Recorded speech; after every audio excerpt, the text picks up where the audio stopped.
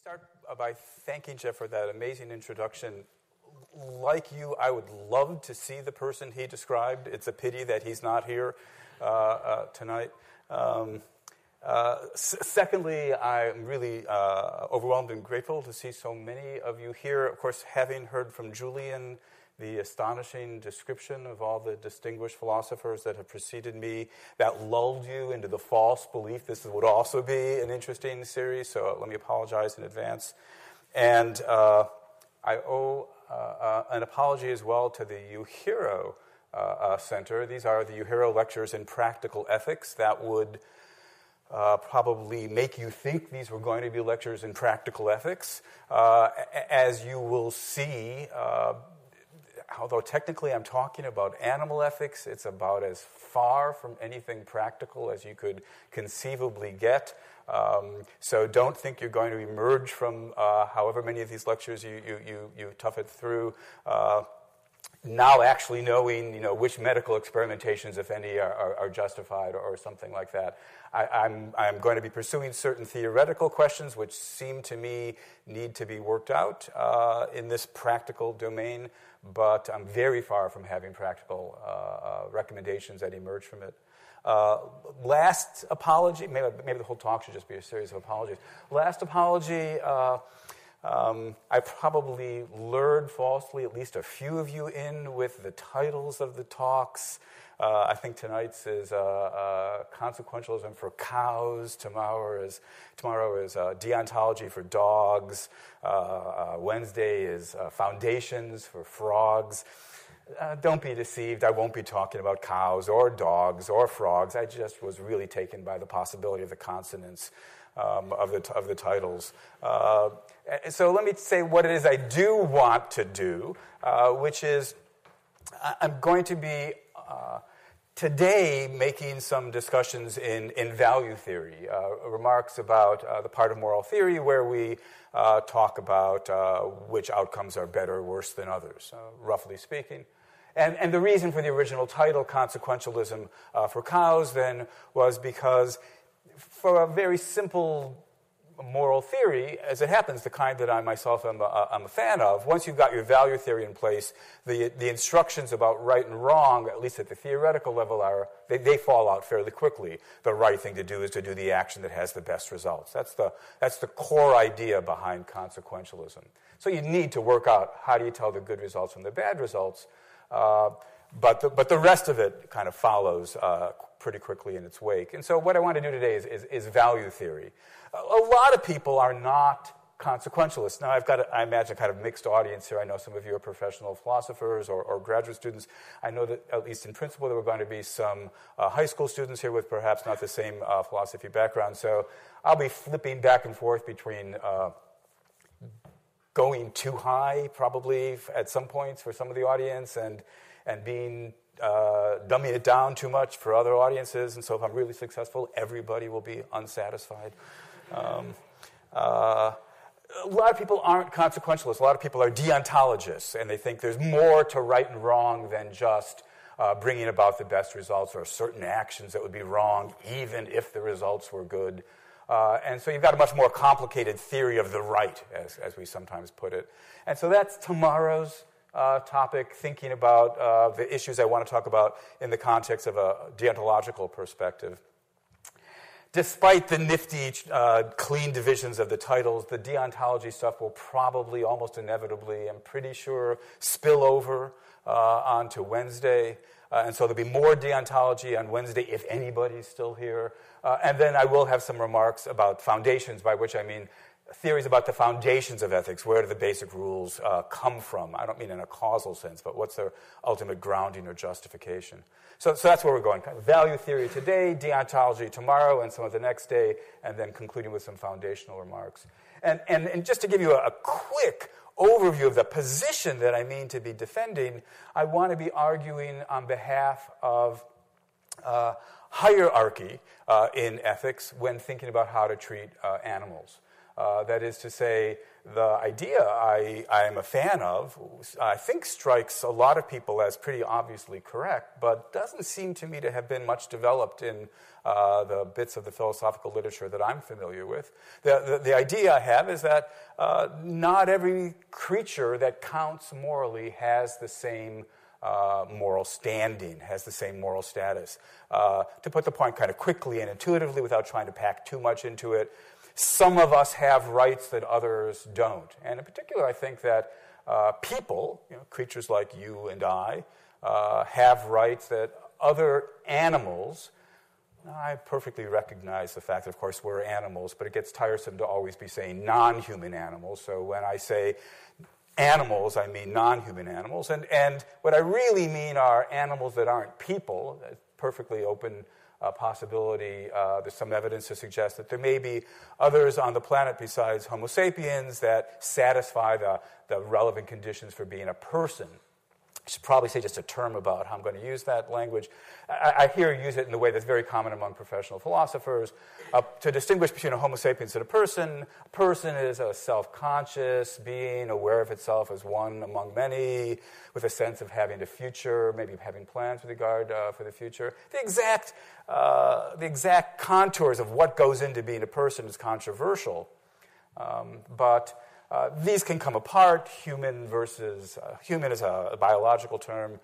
Person, Superman is a person, but he's not a Homo sapiens. He comes from another planet, another biological species. And sadly, tragically, there are Homo sapiens that are not persons because of impairment in their cognitive development. They never become self-conscious, aware of themselves, that sort of thing. At any rate, so the thought is that the people, maybe there are some non-human people, people count in a way that other animals don't, so there's a higher status that we have, and that even within the animal kingdom, there are differences that need to be drawn, so there are higher and lower status animals as well, and what this carries with it, or maybe what that kind of language just encapsulates, is the idea that there are various claims that the higher status creatures have that the lower status creatures don't have, morally speaking, or perhaps the claims are weightier or something like that. Exactly how you spell that out, that's some of effectively what we're going to be worrying about over the course of the next couple of days. Last preliminary remark, I suppose, is this. I say all this, I give these talks with considerable misgivings, right? Given the just utterly appalling history of human abuse and mistreatment of animals, which typically went with a kind of philosophical view according to which animals just didn't count. Our lifestyle is just, from start to finish, so every aspect of it, strewn with, well, as I say, the abuse of animals. And one of the most striking things over the last half century actually has been, if you went back and looked at moral philosophers from roughly a half century ago, and before, almost the entire history of philosophy, there was virtually no discussion of animals at all. You get an occasional passing remark, but no serious discussion of them. The pendulum has swung in a very striking way over the last half century, and I'm not sure if there's a single position that's dominant, but a very prominent position has gone really 180 degrees, whatever the metaphor should be, in the opposite direction, where now a lot of people say, well, in a way that I'll try to spell out later, really animals count exactly the way that humans count. Their claims, their pains count equally with the claims that the human people have. It would be natural to call that position an egalitarian position, right? Because the claim, kind of an otherwise equal claim made by a dog has an interest of a dog, corresponding interest by a person counts equally. So, as I say, it would be natural to call that an egalitarian position. Sadly, that word's already owned by, well, the egalitarians, those people who believe in certain distributive principle where equality is good, inequality is bad, in a way that we'll also talk about later. So we need some other name for the view that I'll be talking of. Sort of my foil will be this egalitarian position, and I need a name for it. For lack of a better name, I'm going to call it the Unitarian position. You can probably see the reason for calling it that. The idea is it's just a single status, and again, I'll try to clarify this, and we share it with the other animals, so the Unitarians. Now, of course, I don't know how prominent Unitarians are in England. It's a religion in the United States, so the Unitarians got there first as well, but you don't get a lot of Unitarians showing up in the animal ethics literature qua Unitarians, and so I think I can take over their word in an imperialistic fashion, their name, without too much danger of misunderstanding, whereas if I used egalitarianism, that would confuse people, especially since later today I'll be talking about principles of equality, and I mean them in the sense that the egalitarians believe in them. All right. I started talking about this because I said, I say all this with misgivings, right, that I'm worried that some people, becoming aware of the ideas that I've had, that I'm developing, will come away thinking, oh, so the way we treat animals is okay. And no, the way we treat animals is just utterly deplorable, completely unacceptable. And that falls out pretty quickly and trivially from the egalitarian, Unitarian position. And so from that point of view, it kind of would be nice if that were true. But as far as I can see, it's just not true. And so that we need this more complicated position, which in principle opens the door to saying, oh, so the way we treat animals is justified. But it doesn't. It's not committed to that. And I believe, in fact, even once the more complicated hierarchy view gets worked out, it will still be the case, what I take to be the case, that the way we treat animals is by and large, utterly unacceptable. So as I say it with some misgivings, but nonetheless, it does seem to me that the Unitarian position isn't quite right. Well, so actually, even before we get to Unitarianism proper, it's probably best to start by saying something about this notion of differential status, and probably the more elementary notion is one of standing. And these terms get thrown around, not always meaning exactly the same things among the people in the literature who use them. The idea I've got of standing, not at all unique to me, is that something has standing, A, if there are moral rules that govern how it can be treated, but B, as kind of a subset of that, if you break the rules, you're wronging the thing withstanding. It counts for its own sake, as we might put it. All right, so if I were to stab you, volunteer from the audience. Well, you didn't volunteer, but if I were to stab you, that would be wrong. There are rules saying I shouldn't do that. But intuitively, we'd want to say beyond that, you'd be the person, you'd be the object I was wronging. It's something about you that explains why it is I owe it to you to not kill you, not to hurt you. Suppose, in contrast, if I can't tell whether that plant over there is live or not, but if I go over and pull off some leaves off of a plant, we don't normally think that that's wrong. Certainly when you pull a leaf of grass off a sidewalk, or not a sidewalk, but a lawn, we don't think that's wrong. Of course, there could be circumstances in which it is wrong. Maybe it would be wrong for me to do this here because this plant belongs to this institution, and if the leaves I'm pulling off of the plant off of are your prize orchid, then of course that's wrong. But the reason it's wrong is because I owe it to you not to destroy your prize orchid. It's not that the prize orchid counts in its own right. So it doesn't have moral standing. And so the question is, well, so what things have moral standing? Sort of the animal ethics literature is basically growing out of the thought that animals have standing too, though perhaps not the same status, not the exact same set of claims, or maybe, yes, the same set of claims. That's the issue that we'll be thinking about. But we might start by wondering what it is that gives you standing or status. And a natural thought, here's the kind of example that gets discussed in the literature. I bring a cat I douse it with gasoline, and I set it on fire. And we all sit back and listen to it shrieking in agony. This will clearly be wrong to do. I mean, again, I should say one more bit of preliminary stuff, that I'm going to be making a whole lot of claims over the next couple of days. And occasionally I'll have something that, if you squint, may look a little bit like an argument. It's not really, if anybody doesn't find the cat on fire example persuasive, there's nothing that I'm going to say that's going to persuade you. I have no deeper argument. So you can just, so for those of you who don't share the intuition, you can just say, all right, let's see Shelley work out a view to his own satisfaction. I don't know why you would find that interesting, but that's all you're going to be left with. But I'm going to assume that, I hope all of you think, all right, that would be horrible. And it's not just that it would be wrong to set the cat on fire. Maybe it's a stray, it doesn't belong to anybody. It's wrong for the cat's sake. And so the cat has standing. If you ask, why does it have standing? Natural answer, the obvious answer is because it's in pain when you set it on fire. It's in agony when you set it on fire.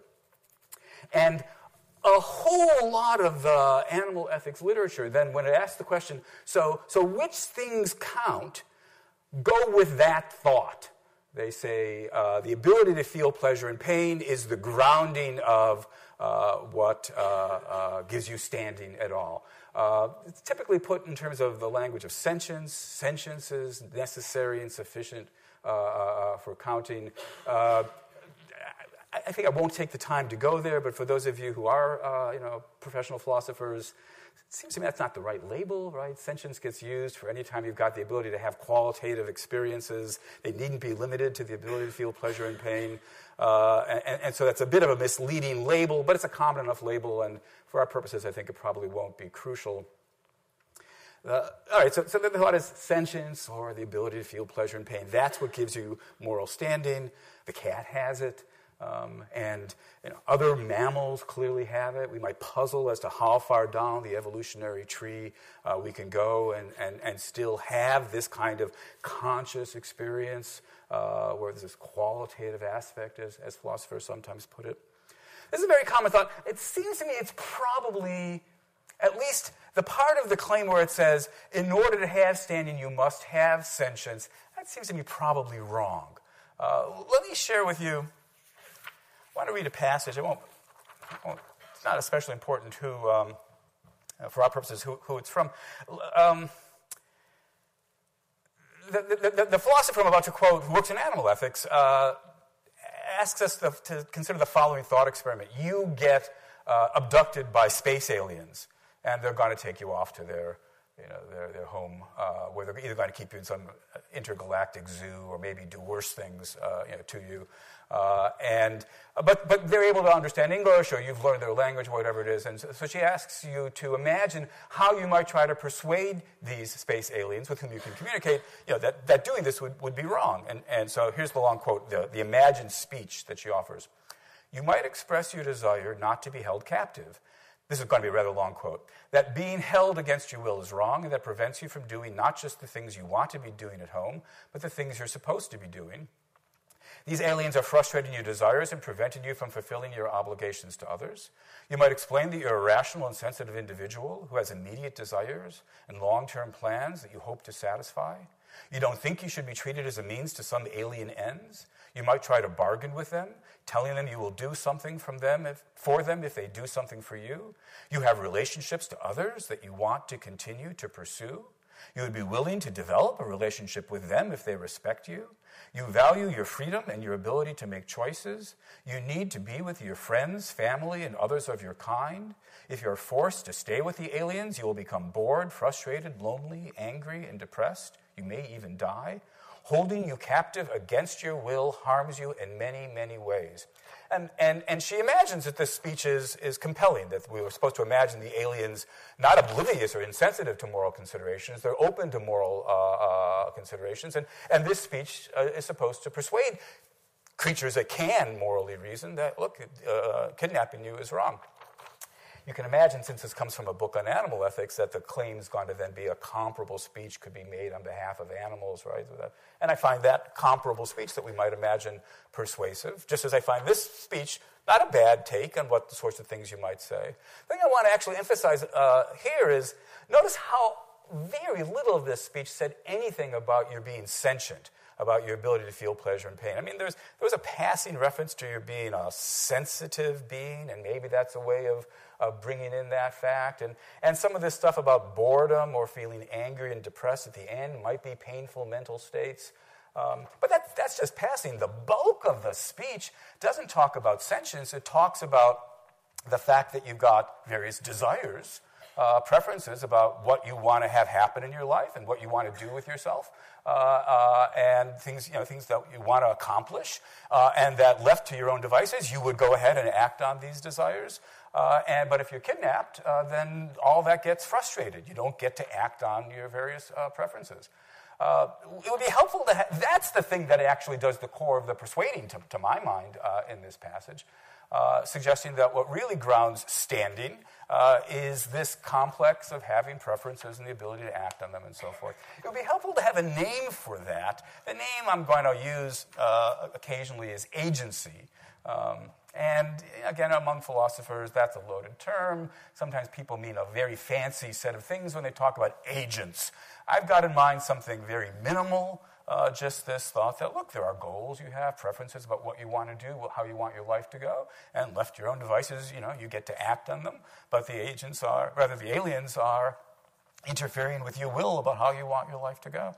So agency seems to me to be really, really important for standing. What that means to me is that as we go down the evolutionary tree, what we ought to be focusing on, maybe not exclusively, but certainly significant, is how far down does agency go?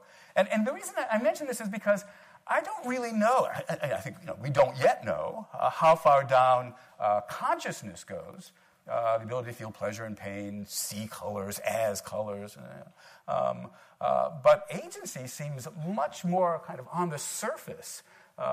I don't know whether insects are conscious, but it seems to me they manifest a kind of at least rudimentary level of agency. And so a whole lot more may count if that's the relevant ground for moral standing. Of course, it doesn't yet tell us how they should count, but it does at least open the door to the thought that animal ethics may eventually bring under its wing a whole lot more than we have already been inclined to think might fall under it. In fact, it wouldn't be limited. Once you start thinking this way, it won't be limited to animals. It seems to me we ought to be able to imagine an interesting test case would be, a creature that was not conscious, yet nonetheless manifest and displayed agency. I don't know whether you've all seen the movie 2001, A Space Odyssey. For anybody who hasn't seen it, cover your ears. I'm about to ruin the central plot device. There's a computer, HAL, who tries to kill the astronaut. HAL is running the spaceship, and he tries to kill the astronauts on the ship because he thinks, reasonably enough, humans tend to screw things up. This is way too important a mission to rely on humans to do it. He ought to take over. And he succeeds in killing off all the aliens all the astronauts except for Dave.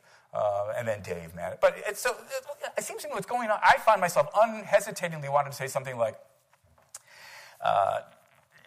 Hal, the computer, displays agency. He's got preferences, he's got desires, he's got goals, he wills various things, he acts on them very effectively.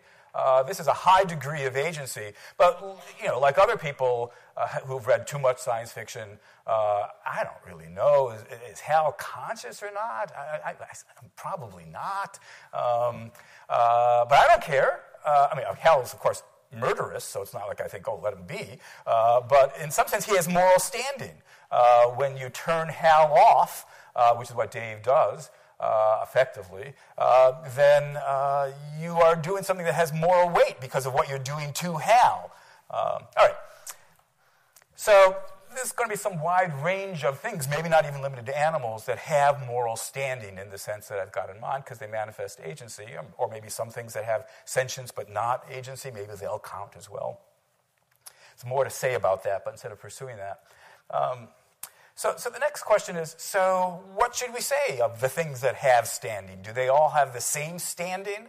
If we use the word status as a kind of shorthand for what's the set of claims that you're able to make and how much they weigh vis-a-vis other creatures' claims and the weight of those claims, then we might ask, does everything have the same status or is it differential status here? And the Unitarians, as I've already suggested, think that the answer is there's just one status. Things that have any kind of moral standing at all, in the sense that I've talked about, have that very same single status, hence my name, Unitarianism. Now you might think, look, that's surely a logically possible view, but it can't be right, even though there's a number of prominent advocates of it, not under that label, I made up the label, but people who have effectively committed themselves to that idea. There's a lot of advocates of it. And you might think, that position just is a non-starter, at least for a lot of us. Look, there you are trying to choose between. Imagine there's a human being drowning, a person drowning, and I don't know, a chicken drowning. I don't know whether chickens can swim or not. Suppose not.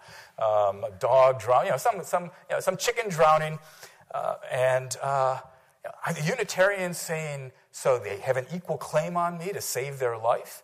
And so I don't know. I have to flip a coin or something with that and choosing between them because if that was the implication. That would be a very hard position to embrace. Of course, philosophy is full of being led to positions that are very hard to embrace. So I don't really mean that as and that shows it's wrong, but at least it shows it's a position, if that's the implication, it's worth worrying about what the alternatives to it are. But as it happens, Unitarians typically aren't committed to anything like that. So to see that, it certainly doesn't follow from their position there's a single status that therefore you must save the chicken or flip a coin or what have you. To see that, imagine that two people, I don't know, Jack and Jill, both need help. But Jack needs a whole lot more than Jill. Jill's got a paper cut. She'd like a Band-Aid or something like that. Jack's got some horrible migraine, and you could go get something that would take care of the migraine. Now, intuitively, at that point, what you ought to do, if you can't help both, is you ought to help Jack with the migraine. Why? Because he's in so much greater suffering, so much more harm undergoing, he's doing so much more good to rescue him. Okay, so suppose we agree with that, but of course, that observation doesn't mean then that Jack has a higher moral status than Jill. No, they have the same moral status, and what their same moral status comes to is something like their harms count unit for unit the same amount, morally speaking. And since he's got a much bigger harm, there's more units of harm or something like that. And so we can say that even though the status is this is what the Unitarians will say, we can say even though the status is the same, that's compatible with helping Jack precisely because he has so much, he would lose so much more if we don't help him. Or, similarly, if he were drowning and it's merely that, Jill is about to stub her toe and you could shout out and stop her from doing that, he has more at stake than she does. So that's perfectly compatible with saying they have the same moral status. All right, so then the Unitarians say, to my mind very plausibly, look, in the drowning case with the dog, whether the human and the chicken or the human and the dog, the human, not in every single conceivable case, but almost always, has a whole lot more at stake than the dog does. The kinds of lives that we are capable of having contain all sorts of goods which just give us a much greater level of well-being. Our lives are better for us to have. That is to say, the benefit to you of your living your life is just greater, and consequently, the threat to you of the danger of losing your life is that much greater. And the chicken has well-being too, but the amount of well-being it has on the table is just significantly less. Chickens just can't aspire to lives of the same kind of value that you and I can. So when we've got the two of them drowning, the reason to save the human rather than the chicken isn't because we have higher status.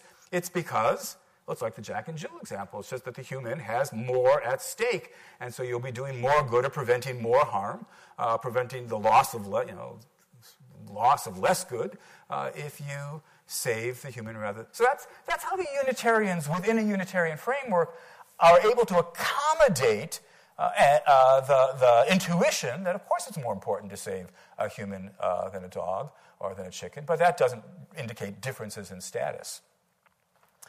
And I think moves like this can be made in a lot of ways, in a lot of areas, and so there's a fair bit to be said for the Unitarian position, even though I'm now about to suggest to you, but even though it's false. So it seems to me. So here's a kind of value that matters to a lot of us, and that value is equality. That it matters whether, so if you're better off than she is through no fault of hers and, no particular industriousness or merit on your part, we almost all are believers in the value of equality as a significant moral value. It's an instance of a distributive principle. And there are actually other distributive principles that would do the trick for running this argument as well. Some people don't really believe in the significance of equality per se. What they believe in, rather, is what's sometimes nowadays known as the priority principle. What's important is counting the well-being of the people at the bottom of the ladder more, in terms of their welfare, than people higher up. And so the question isn't really, are you better or worse than somebody else? It's just that an extra unit of well-being does more moral good when added to the life of somebody who's badly off than it does to somebody who's moderately well off, and even less good is done by adding the same 1 unit of well-being to somebody who's very well off. So we give priority to the worst off. That's the priority view. Some people believe in a distributive principle that's sufficiency or sufficientarianism, where the thought is, the relevant distributive principle is making sure that everybody's got kind of a decent life. There's a kind of minimally adequate, good enough life that we can all at least aspire to. And what our moral priority should be is getting the people who don't yet have that life up to the level where they would have that life. And then maybe other considerations take off after that. So there are various distributive principles. I myself am a fan of desert. Moral desert. The thought is it's important that people get what they deserve, but then among equally deserving people, it's going to be important that... All right. So there's a variety of distributive principles, and the argument I'm about to sketch can be run, I think, for any of them. Let's just do the equality one. I should say, by the by, since he was so kind to, in his lies in introducing me, when Jeff introduced me, that the earliest version of this argument with which I'm acquainted, I'm no scholar, so I can't really swear this is so, but nonetheless, the earliest version of the argument with which I'm acquainted is Jeff McMahon's. And it seems to be kind of shocking that the literature hasn't taken up with this, because it seems to be a really, really deep and important point. But the argument's very, very simple, which is, so remember 5 minutes ago when I was saying that chickens just don't have, as much at stake as we do, right? Because our lives contain all these goods and riches that chickens can't have in their lives, given their limited psychological capacities. So let's just slap numbers on things for the sake of concreteness. Suppose that a typical human has a life of 100. Then maybe, I don't know, maybe chickens have lives of 7. I don't know if that's too generous to chickens, but the precise number doesn't really matter. Okay, and now imagine that you're an egalitarian. And so equality matters, but since we've let chickens into the domain of creatures that count, that have moral standing, and we're Unitarians to boot, so that they have the very same moral status that we have, the very same claims that we have, it would follow that the beings to whom we owe our strongest egalitarian obligations to do what we can to correct inequality aren't the poor people in central London, let alone in the third world, it's the chickens. Or maybe mice have it worse than chickens. I don't know enough about mice versus chickens or bugs or what have you. We need to be, to the extent that equality matters to us in our moral theory, one of the things that helps us decide that one outcome is better or worse than another, it seems as though we need to be giving priority to, helping raise as far as is possible the level of well-being of, chickens and mice and snakes and flies. I was discussing some of this with Jeff yesterday. He said, there's not a whole lot we can do for mice. He said, we could leave really high-quality cheese lying around. And of course, that just seems like a silly thing to do. And of course, the thought is, it is a silly thing to do. The egalitarian, but it's not because it wouldn't raise the level of well-being of the mice.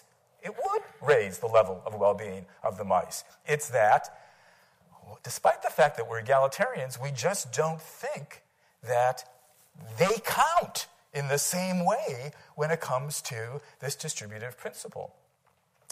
But the Unitarians have to say they do count in the same way. And this appeal to how we have more at stake than they do, that's not going to help them here. That just sort of ties them up, hoists them up with their own petard. They were the ones who were pointing out how we've got it so much better off than the chickens do. Or the cows. I should mention cows at least in passing, so you've got your money's worth. Than the cows do. So it just seems to me that and you can run the same argument, maybe you can already see this in terms of any of the other distributive, maybe not literally any distributive principle, but the other plausible distributive principles. Suppose you were a prioritarian and thought that you had to give priority to helping those at the bottom of the welfare ladder. Well, flies are really at the bottom of the welfare ladder, houseflies, compared to us. And so that's where our priority ought to go. That just seems clearly wrong.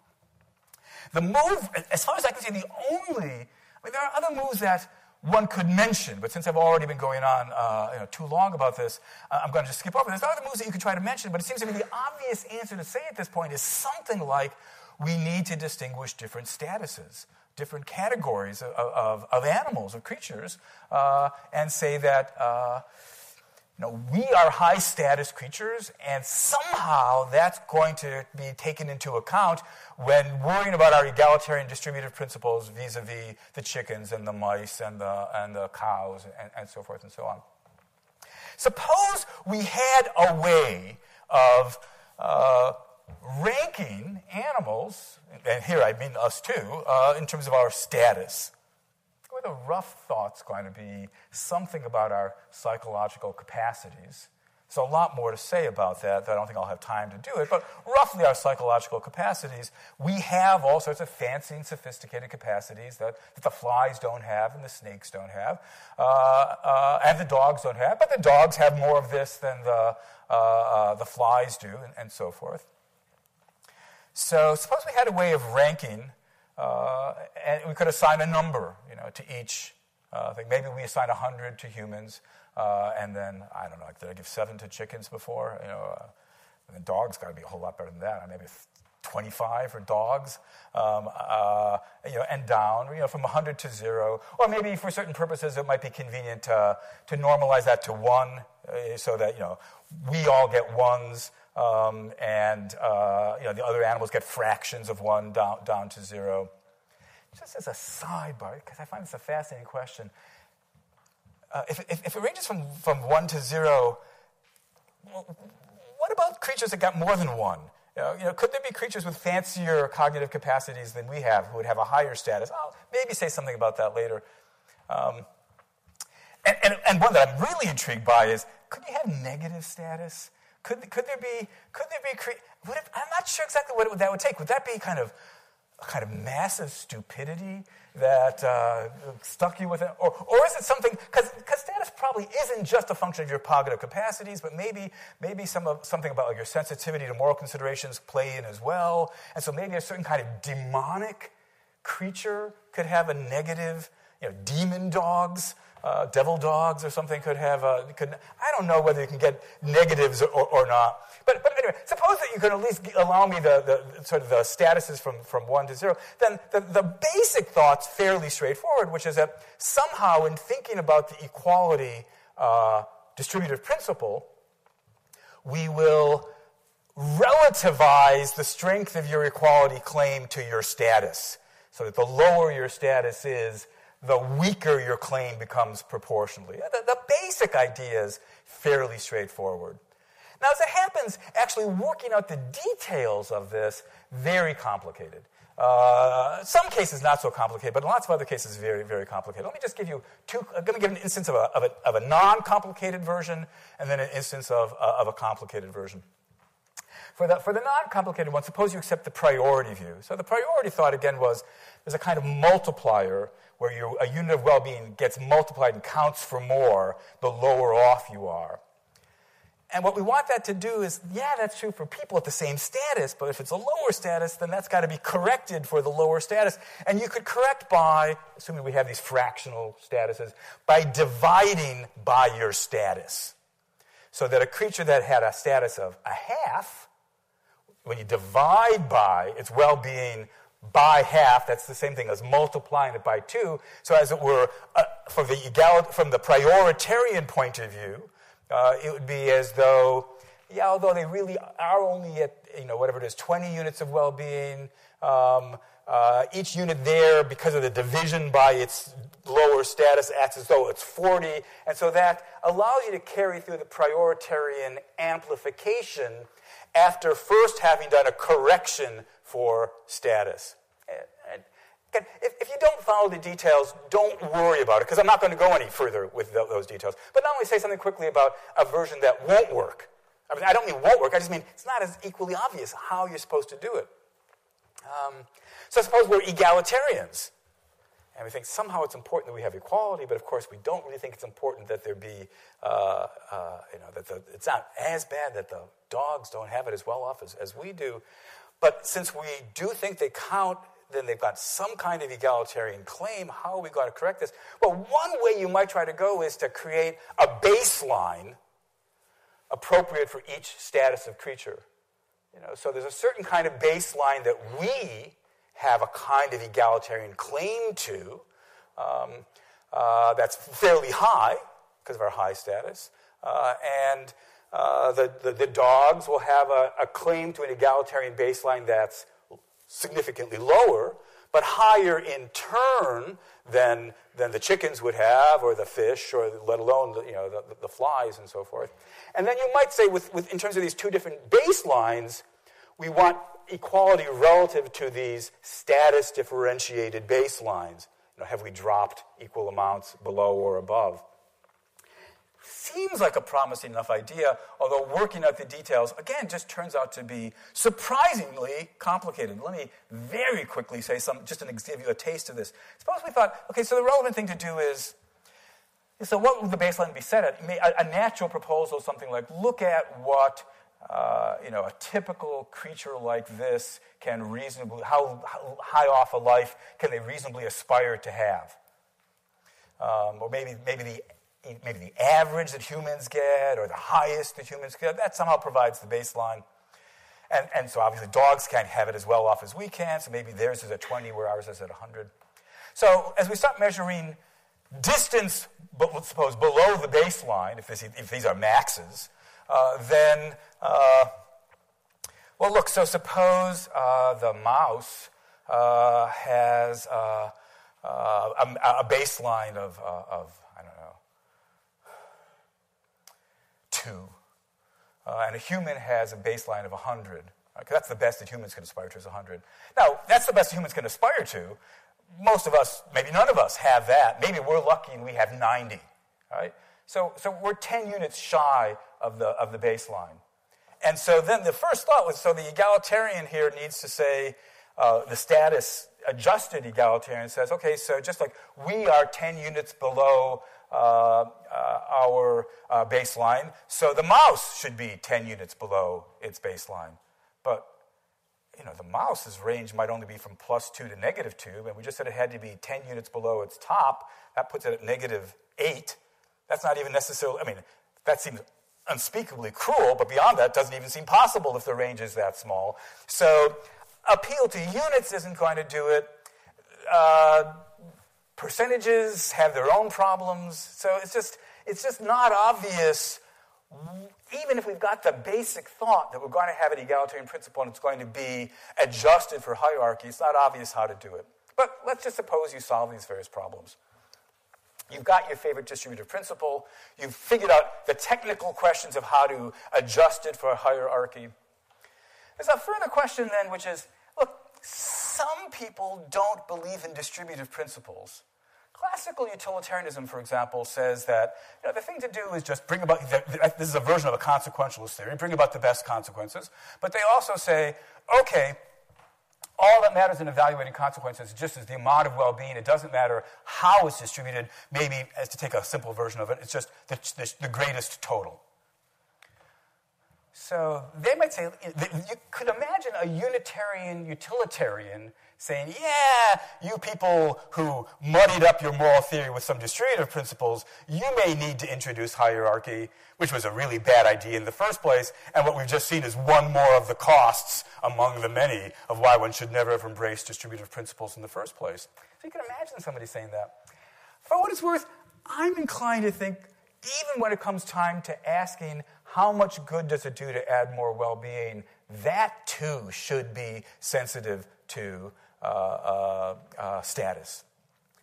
In effect, what I'm saying is if you had a unit of mouse well-being and a unit of human well-being,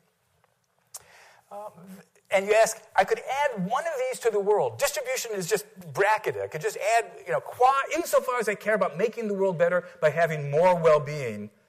The Unitarians say at that point, well, a unit of mouse well-being is equal to a unit of human well-being. A unit is a unit. And I find myself thinking, no, I don't think that's right. I find myself thinking, in part just because I've been softened up by thinking about the distributive case, that, how much good it does to add well-being to the world depends on whose well-being it is. So it's not really true. Of course, it is true that a unit is a unit, because what that means is a unit of well-being is a unit of well-being. But a unit of well-being doesn't necessarily have the same value independent of whose well-being it is. It may matter whose life you dropped it into. As a very loose analogy, I gave the same loose analogy actually at a lecture here at Oxford last summer. It shows how little progress I've made on this, and I'm still giving the same analogy. But as a very loose analogy, think about the significance of a drop of red paint on a painting. Well, a square centimeter of red is a square centimeter of red. Yeah, that's right, but that doesn't mean the aesthetic significance of it, the value it adds to the painting is the same regardless of telling me something else about the kind of painting that it was dropped into. So I want to say something analogous when it comes to well-being, that you drop a unit of well-being into one of our lives and it does more good from the moral point of view than when you drop a unit of well-being into the life of a creature with lower status. And when the Unitarian comes back and says, but pain is pain, I want to say, yeah, pain is pain, but insofar as that slogan means it doesn't matter except how painful it is, say, no, that can't be right. There's lots of other places in ethics where we don't think something like that. Right? If two people are suffering in jail, equal amounts of suffering, equally long times, and one of them is a guilty murderer, and one of them was framed, and I now have the option of saving one of them, getting them out of prison, saying, but pain is just missing the boat. The significance of the pain depends on contextual factors like whose kind of life you dropped it into. So I want to say the same thing maybe in terms of dessert. I want to say the same thing in terms of status as well. Now, at this point, obviously, there's lots of questions about how exactly do we fix status? And I'm not really going to say anything about that except for one more thing that I believe in that's relatively controversial, so I think I should just throw it out. One of the things that Unitarians often appeal to by way of defending their own perspective is they start asking us to contemplate what we want to say about humans that are cognitively impaired. Imagine some severely cognitively impaired human. As I mentioned at the outset, there are humans that are not persons. And in principle, at least, it seems as though with you thrown enough severe brain damage, we can get as low a level of cognitive capacities as you want, for the sake of example, that is. And so the Unitarians say, look, if you take this kind of hierarchy view that you're embracing, Shelly, then you're forced to say that it's appropriate to treat the severely cognitively impaired human the same way as what we might call their cognitive peer. You know, if they've got the cognitive functioning of a dog, then the same way as a dog. If it's a chicken, then the same way as a chicken. As a fish, the same way as a fish, all the way down. And that strikes almost all of us as outrageously unacceptable. This is called the problem of marginal cases, and that's it's often thought to be one of the big problems for the kind of hierarchy view that I'm embracing. And I'll say, yeah, all right, that actually does seem to me to be an intuitive cost of going here. So the thing, the non-popular thing I'm also inclined to accept is I don't actually think status is a function solely of your cognitive capacities. I think there's something true of the impaired human who's a non-person, namely there's a metaphysical truth. They could have been a person. So I call this modal personhood.